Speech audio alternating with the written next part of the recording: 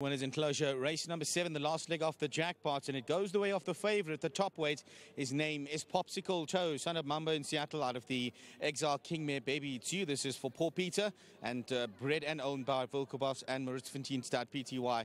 And of course, Gavin Larina is the winning jockey that's set aboard this individual. Gavin, just looking at this individual's profile from day one, they've always said he's quite a special horse. He's a nice horse. He's obviously still, I think, quite immature, and he's going to get better with age. Today was a hard task over the 10 furlongs, and to carry 61, it's never easy, but he did it nicely today. He's a horse that can tug a bit and pull, and the pace wasn't good for us. They were going and stopping, but he composed himself nicely, and he cooked it up well today. Nicely handled. Well done. Keep up the good work. Thanks very much. Big thank you to Paul Peter and to Tony. They do a fantastic job, and it's great to get the rewards.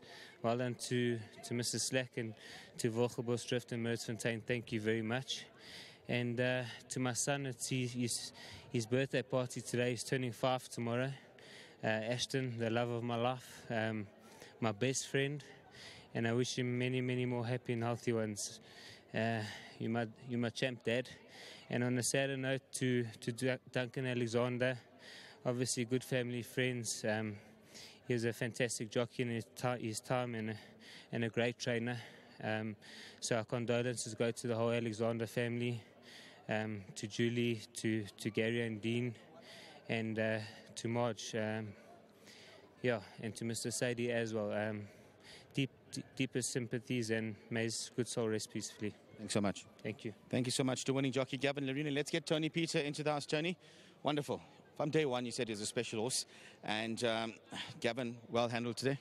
Yeah, he hasn't been the easiest horse to train. He's still mentally very immature, and he's such a big boy that he's sometimes deceiving. And he's really starting to mature now. We've played around with the bits. We've tried a few new bits, and this bit he's got on now seemed to have done the trick.